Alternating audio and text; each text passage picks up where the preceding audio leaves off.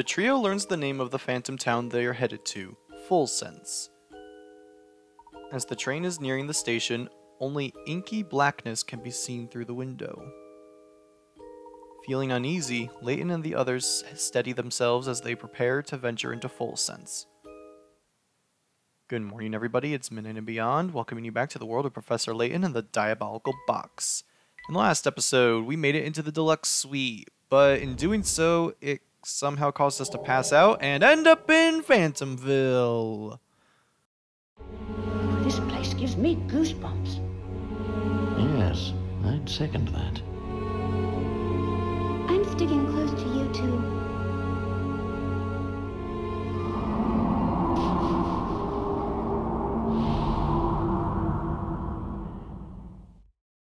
Oh, these must be pictures of the town.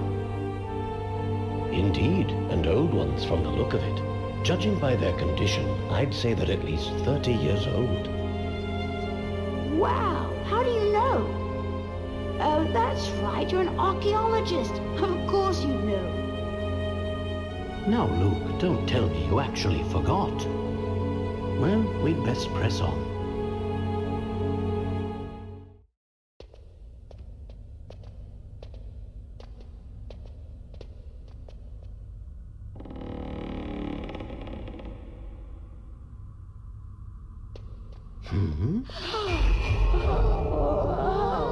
What on earth?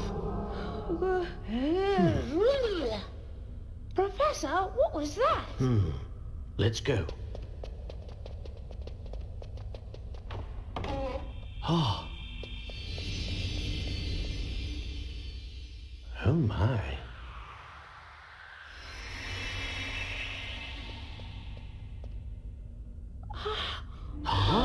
What's that? Oh. Huh?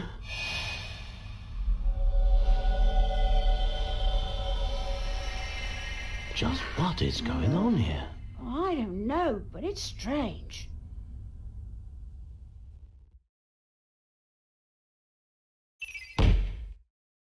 Got another mystery right out of the gate, Folsense Station.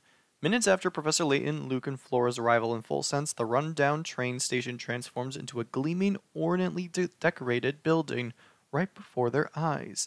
What caused the sudden change to the station's appearance? Following rumors of the Elysian box, the Professor, Luke, and Flora set foot in a strange town. But cautious as they were, nothing could have prepared them for the events to follow. Okay, perhaps I should have saved in the last episode. Chapter 4, The Phantom Town of Folsense. Good morning, everybody. No. So this is the Phantom Town we've heard about, huh? It's like something from a horror novel. I find this place unsettling too, but we mustn't let that keep us from our investigation. Who knows what kind of valuable information we might find here about the Elysian box. The Professor, Luke, and Flora decide to walk around the town. Riveting! Now that little pop-up right there of the chapter thing happening so quickly, there was part of me that was considering changing it up for Curious Village as well as for Diabolical Box and having the episodes be numbered by chapters, so it'd be like chapter 1, part 3 or whatever. But I never remember when the chapters start and end, so like it's just not very memorable. This game in general doesn't really strike me as like one that you don't remember it by its chapters. Like you remember this part of the game or that part of the game, but you're never like, oh, remember chapter 6, that's my favorite chapter in the game, I love it so much. No, you're just like, oh, remember that part, it's amazing. So like you can't attach it to a specific chapter because like I don't really remember, and I don't think anyone else really does either. And then a second thing is that some of them are really stinking short, so if I was numbering them by chapters, I'd be like chapter 3, part 1, and then it'd be chapter 4, part 1, because there's only one of them. So that's why I don't really do that, I just have them by episode numbers. Oh, funny running into you here. Hello, howdy, hi, and all that. Hey, you're the mailman. Yep, I've got mail to deliver here, but it's so dark that it always takes forever. No wonder the people always seem so on edge here. Well, that's all the more reason I need to bring a little sunshine to everyone's life with the mail. Wow, you deliver letters all the way out here? I sure do, and I got a schedule to keep while doing it. So on that note, I'll be off. See you around. It would seem our friend the postman works a very, very wide area for mail delivery. Really? But how does he do 2 routes every single day? Unless he has some kind of jetpack, that's just impossible. You may think so, Luke, but our world is full of inexplicable phenomena. This is but one of many. I guess so, but it still seems pretty much impossible to me. Guess that's it for now. Anything else we got in here doesn't look like it. I guess I don't think we can head backwards, it just leads us to the train. Professor, the train's still stopped at the station, but there's not a soul in sight. Then it seems we have no choice but to remain in town. Or we could just stay in the car, but no, that'd be lame, I guess. I'm Professor Layton, not Professor Lame, man. Oof, that's Flora's reaction to that pun. Are you alright there, Flora? You don't look well. I'm not sure. I just started feeling sick all of a sudden. You're as pale as a sheet. We'll find a place for you to rest straight away. I don't see any hotels around. If there were, you'd think there'd be a sign or something. Despite the lack of advertising, I'd say one of those buildings over there is a hotel. Why don't they just bring her back to the train, have her sleep in their room? Like, why is that not an option? Whatever. Let's just go ahead and look for more hint coins. And a puzzle, apparently. Okay, no introduction. Puzzle number 61. Where's the hotel? Multiple choice. In front of the town train station are 4 buildings standing in a row. One of these 4 is supposedly the local hotel, though it lacks a sign. Even so, if you study the area carefully, you should be able to tell which of the buildings is a hotel. Can you figure out which of these 4 buildings is the hotel? Hint number 1. Just study the 4 buildings carefully and the answer will present itself. AKA try. Hint number 2. Say, upon second glance, one of these buildings has the word hotel written on it. Don't you see it? I kind of want to try and find it before I read the rest of the hints, but hold on. Hint number 3. A close inspection of the scene reveals that one building has letters of the alphabet written in its doorways and in window panes. So the solution... Can I find it before they tell me? I really can't. The solution is... Oh god, I would not have seen that. The solution is C. Let's see if this works. That was almost too easy. Maybe on a 3DS XL I could have seen that, but there it is. Hotel.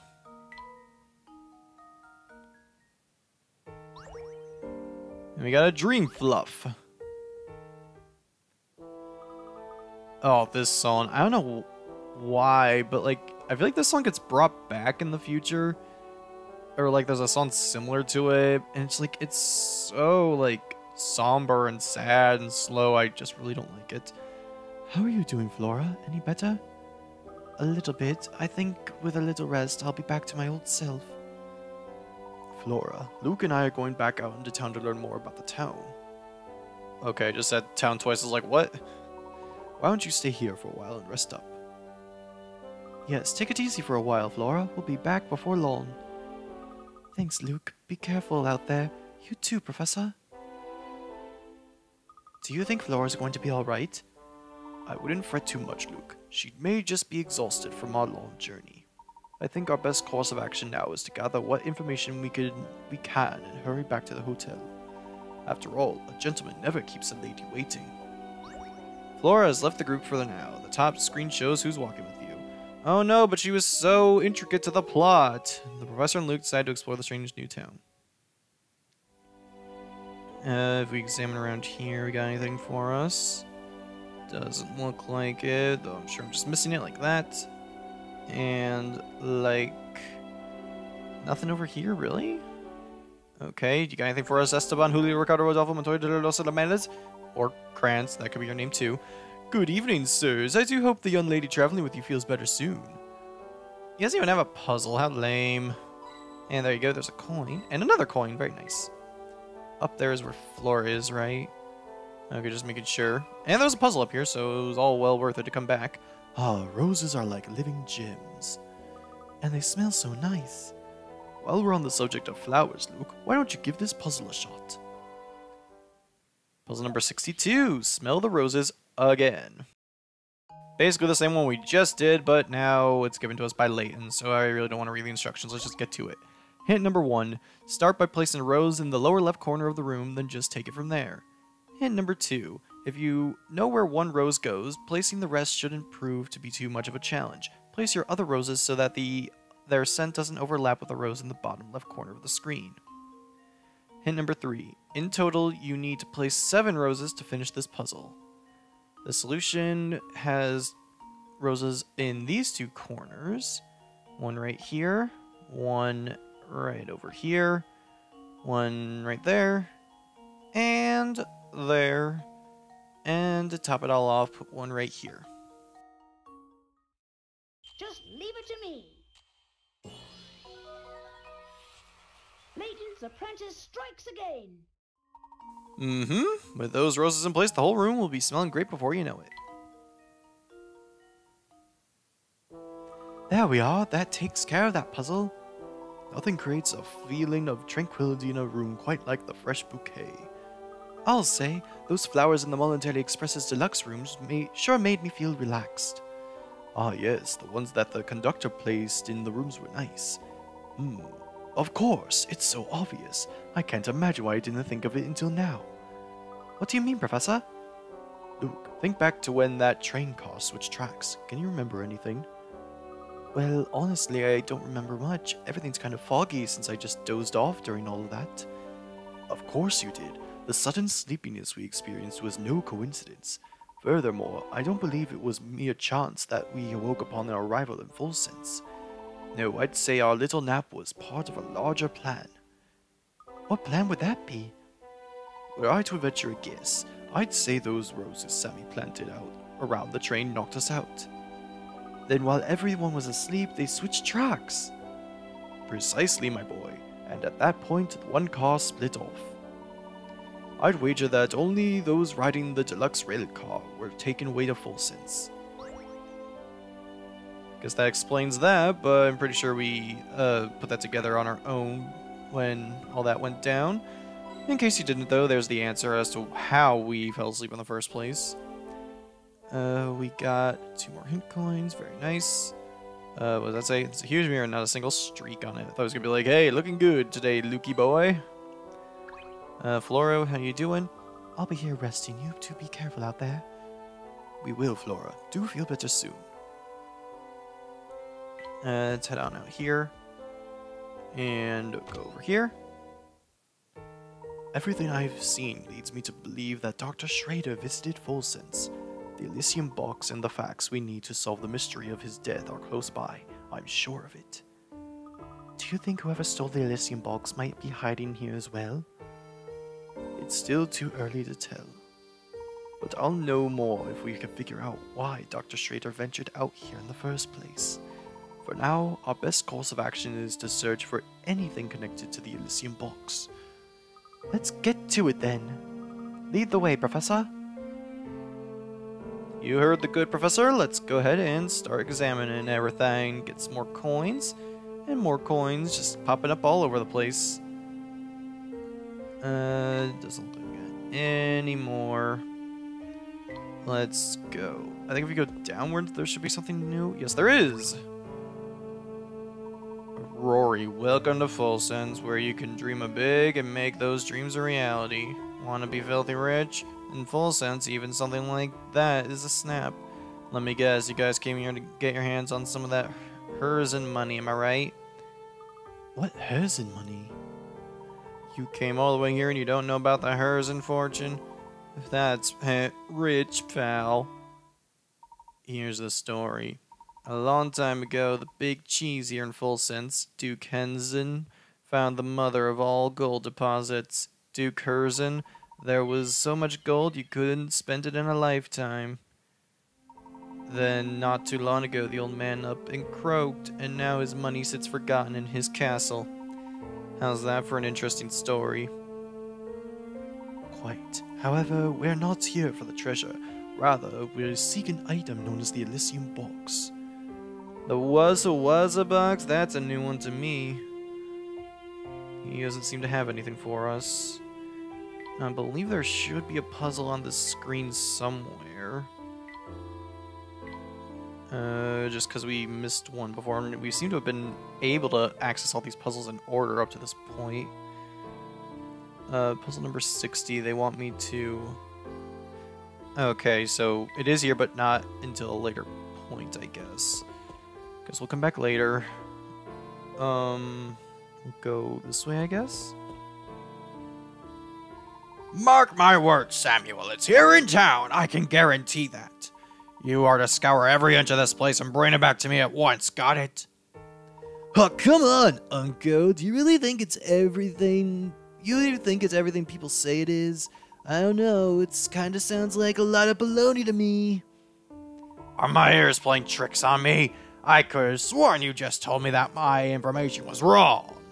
You're in no position to be lecturing me on the subject. Now get out there and start looking.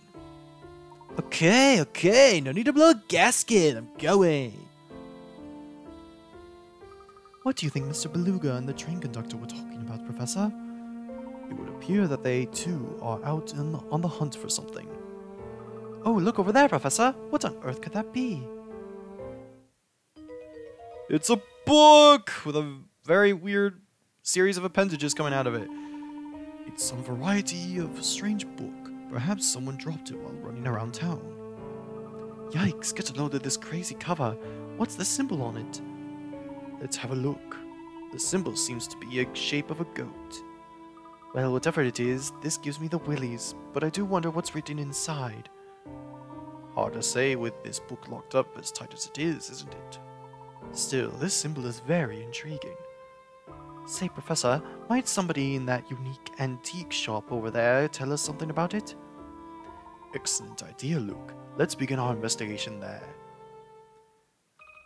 The old diary option has been added to the trunk. I don't remember this, actually. Beluga's search. Beluga seems to be working Sammy like a dog, sending him all over town in a frantic search for some unknown item. It's unclear why Beluga would set up a secret train connection to Folsense, but it's clear that this item is very important to him. What could it be? Gee, I wonder. The professor and Luke decided to visit the local antique shop. Sure. Let's check out this diary section. Oh, there are 4 sections here. It's another minigame? I met the most enchanting girl at the ball we held last night. These parties are usually a complete bore, but her presence changed all of that. As the Duke's son, the unfortunate reality is that most people are either unnaturally polite or fawning toward me. But this girl was warm and real, and she treated me like anyone else. It was very refreshing indeed. I do hope to see her again. I think this is just stuff that will get unlocked literally unlocked as the game progresses, so because it's not really a mini game, I think we'll be reading these as soon as they become available to us.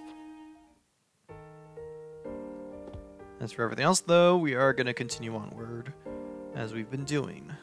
Apparently that's where the door was. Hey, I was wondering where you were, Chumley, old buddy, old pal, old Chumley. No, he's not Chumley from Yu-Gi-Oh! GX, but whatever. Maybe there's like long-distance cousins or something like that.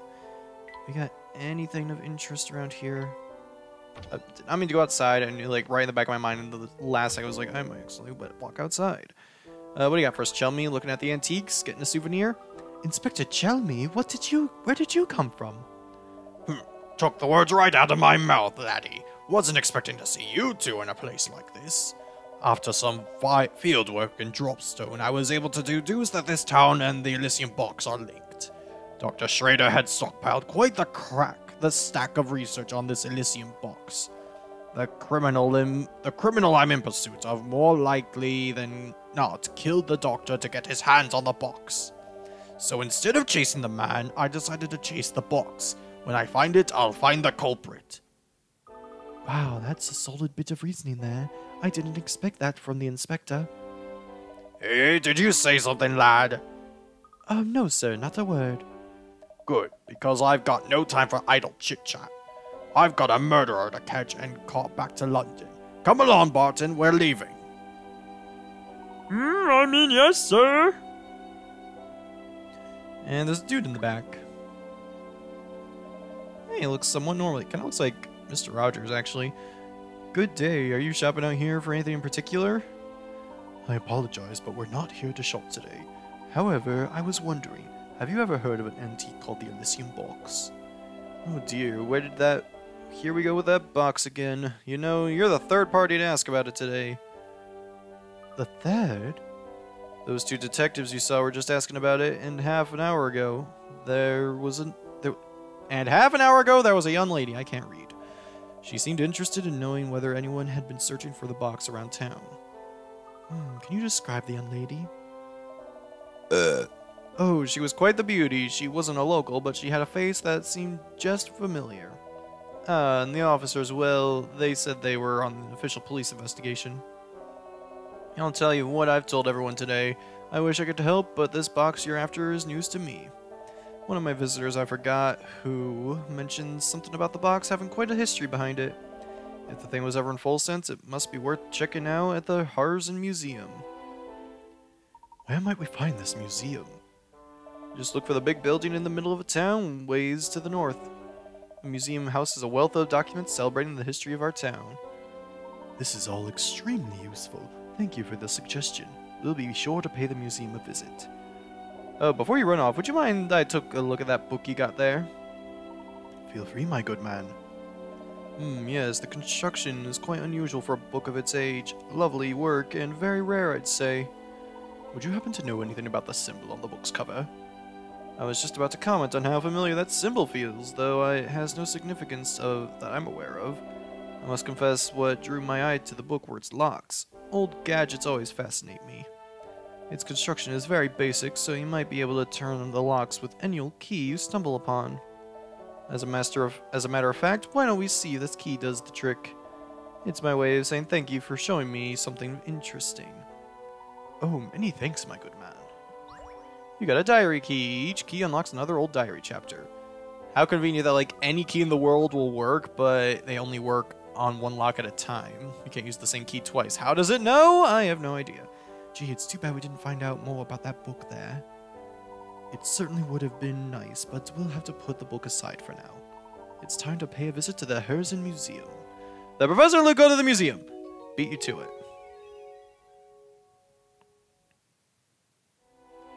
Check out this diary once again. I had the great fortune of bumping into that girl from the ball again today. She's the daughter of some fancy lord or another, and it shows. Her intellect is matched only by the grace she displays. To be honest, I'm quite taken with her and have already started courting her. However, I fear father seems less than pleased with the idea. Let's examine the place around a bit more. Looks like a shiny piece of poop up here, but whatever. This is not Breath of the Wild. This is Professor Layton, in case you needed clarification on that, because they are so similar to one another. Well, I guess they are when you think about it, because, like, Zelda games are full of puzzles and whatnot. I don't know. Now I'm just thinking about Professor Layton and the overdue electric bill again. God darn it. I've heard all about you, Missy. I know you've been asking around town about that box. Oh, but I just... And before you say anything, I don't care who your dear old dad is. No one's above the law. In my eyes, anyone out chasing the Elysium box moves to the top of my suspects list. No, you've got it all wrong. I'm sorry, if you wouldn't mind. What is it, Barton? Can't you see I'm in the middle of something here? Yes, about that, sir. The criminal receipt killed a man to obtain the Elysium box, so the villain should have it already. If the young lady was our culprit, she'd have no need to ask around about the box, in my opinion, sir. Oh, is that so, Barton? I don't recall ever asking for your analysis of the situation. Terribly sorry, sir. Please forgive my momentary lapse in judgment. I'll just be going now. Oh, poor Barton. Barton, get back here this instant. I'll have your nightstick, I swear. Gah. Hey, that's the girl we saw on the station at Dropstone. What's her name? Katie? What was her name? Katie? no, that's not it. I believe you're thinking of Mr. Anderson's daughter, Katia. Yes, that's the one. Who'd have thought she'd be headed to the same place as us? Well, unfortunately, we aren't able to talk to her just yet, but I guess that answers who was the third person that was asking about the box. Got a hint coin, and nothing else that I could find. It's like dusting when going around this place looking for all the hint coins. We can go up this way. And hey, this guy looks a bit familiar, wouldn't you say? Now there's a couple of mugs I've seen before. Hey, I know you. And I know the fate, 'cause that's what brought you, me, and that swell tea set of yours together. Now that we're all reunited, I say we celebrate with a cup of tea. Brew me something nice, would you? You want us to make tea for you? That's right, whippersnapper, but nothing fancy. A cup of Braille Classic would do the trick. It's so easy to make, even a baby could do it. A baby with a magic tea set, that is. Anywho, all you need to do is some oasis leaf, a little brisk berry, and a sprinkle of bell tart seed. Do we have to? I guess? Huh. Also, I was not listening to what he said. Didn't want that. Brisk berry, bell tart seed. Yeah, the first three. Well, hopefully it doesn't matter which order we put them in. Okay, so we're doing this one a bit earlier. Well done. One pot of tea coming up. Oh, it's a little sour and a little sweet. Yum. I certainly have to tip my hat to this tea's drinkability. I imagine it would be delicious cold as well. Yep, and since it's all nice and light, I bet just about anyone would be happy to have a cup. Yes, I myself am partial to its lovely fruity aftertaste.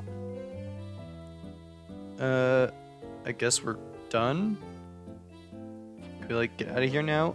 Add ingredients to the teapot, but I don't want to. Select the tea you want to serve to him. Guess we'll serve this one to him, the Bell Classic.